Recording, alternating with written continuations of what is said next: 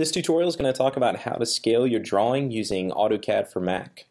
We're in Paperspace here, and we already have a viewport in our drawing. I'll double click inside that viewport.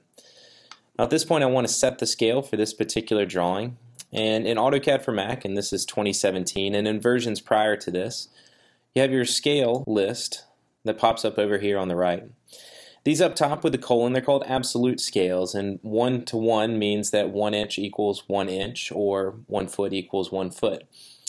Right here we have architectural scale. You can see you've got quarter scale, which is 1/4 of an inch equals a foot, half scale, 1/2 inch equals a foot, and different variations of architectural scale. What you might see missing are engineering scales, and those are scales that are 1 inch equals 10 feet, 1 inch equals 50 feet, 100, 200, and versions of that.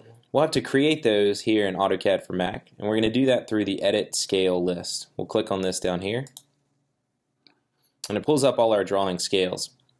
We're going to click the plus sign to add in a scale. We're going to go ahead and name this one 1 inch equals 10 feet. It's best to name this after the scale that you're going to create in this instance.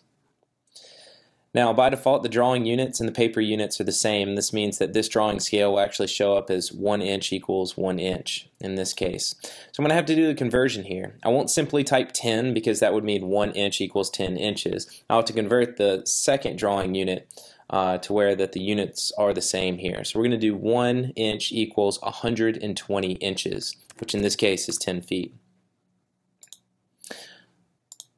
We'll add in a second scale here. We'll do 1 inch equals 20 feet. And the same rules apply here. We'll click on the right side and change this to 240 units. And you would continue this for all the engineering scales that you might need. You can also drag these around into certain places on your drawing scales list.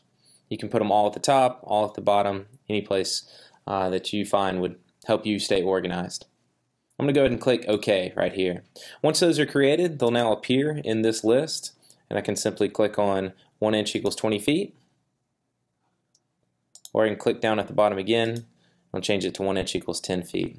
This is how you're going to be setting the scales, in particular using an engineering scale in AutoCAD for Mac 2017 and earlier.